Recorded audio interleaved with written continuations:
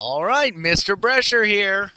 Today we're going to look at divisibility and using divisibility rules to solve different problems.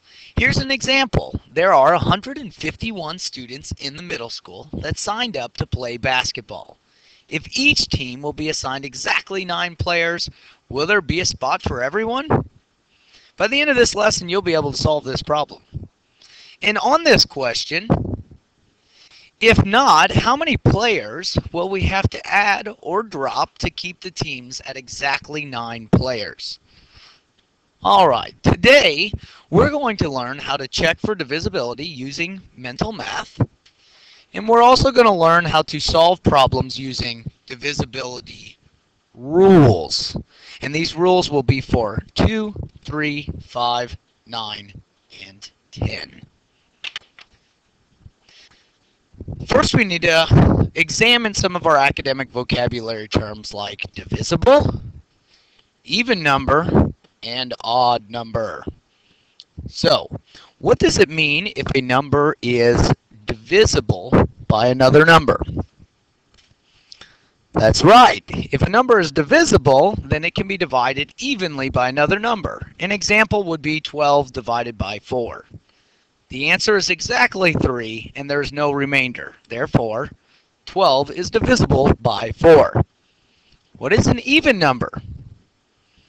Okay, yes, any number, any whole number that ends in a 0, 2, 4, 6, or 8 would be an even number. And finally, what is an odd number? That's right, an odd number is a whole number that ends in 1, 3, 5, 7, or 9.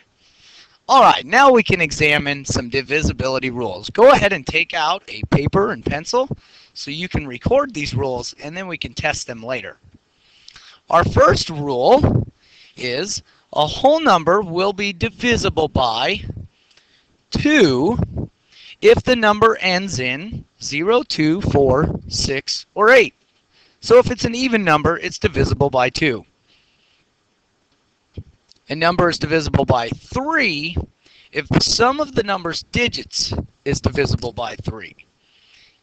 If we examine this one with an example like 42, I would find the sum of the number's digits.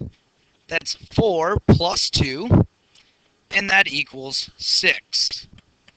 6 is divisible by 3. Therefore, I know that the number 42 is divisible by 3. That's how we can use that particular rule to check for divisibility by 3.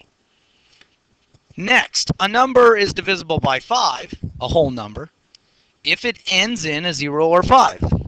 So all you have to do is look at the last digit. If it's a 0 or a 5, then it's divisible by 5. Our next rule, a number is divisible by 9. This is similar to the divisibility rule for 3.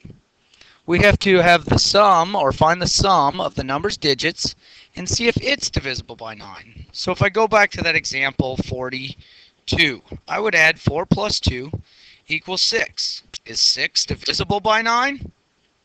No, it's not divisible by 9.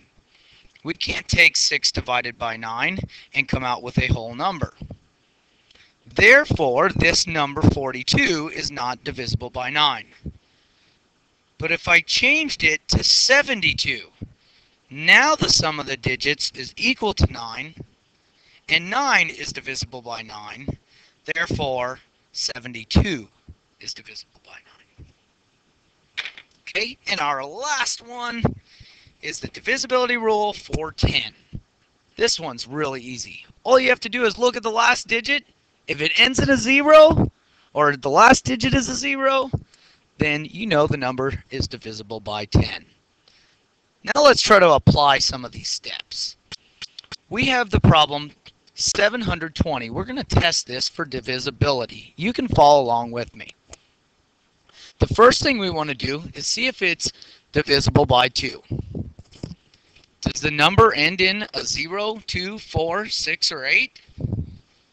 When we look at the last digit, we can see it does end in a 0, and therefore it must be divisible by 2. I'll put a check mark next to that rule. You should be doing the same thing. Is it divisible by 3?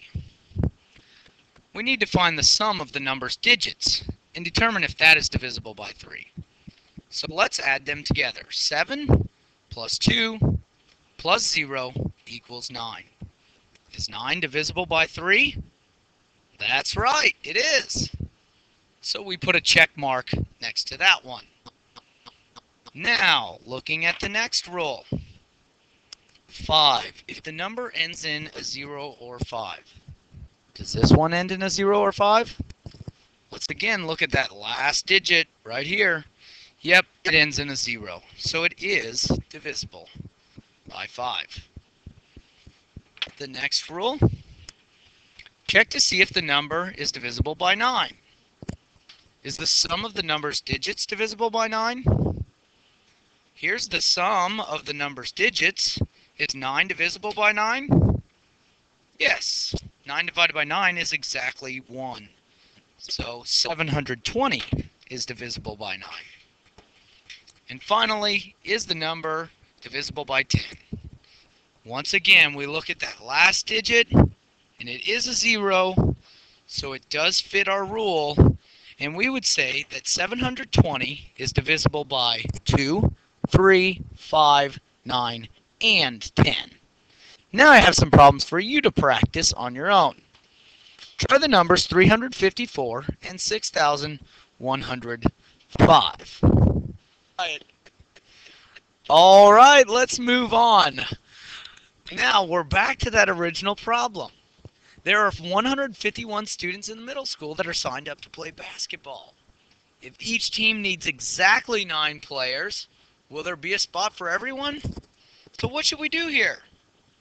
That's right. We want to test the number to see if it's divisible by 9. 1 plus 5 plus 1. I need to find the sum of the number's digits and see if it's divisible by 9. That is equal to 7. Is 7 divisible by 9? No. Therefore, we're going to have to examine it a little bit more closely. How many players will we have to add or drop to keep the team at exactly 9 players? Well, let's look at add first. We want this value to equal 9, right? So we would have to change this number, since it's the ones place, to make it 2 higher.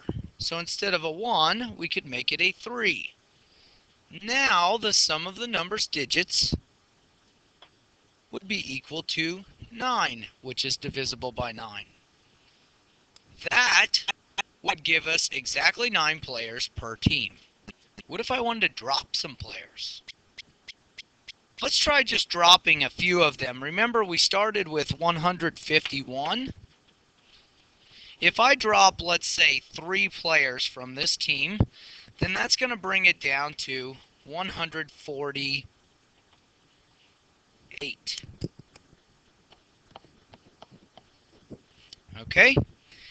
The sum of the digits, 8 plus 1 is 9, plus 4 more is 13. Is that divisible by 9? No. So we're going to have to drop a few more. I want this number to get, or to a value that's divisible by 9. If I drop it down 4 more, now the sum of the number's digits is 9, and we found a number that's divisible by 9. So they could drop from 151 down to 144 and have another number that is divisible by 9. Well, I hope this helped you out, and have a good day.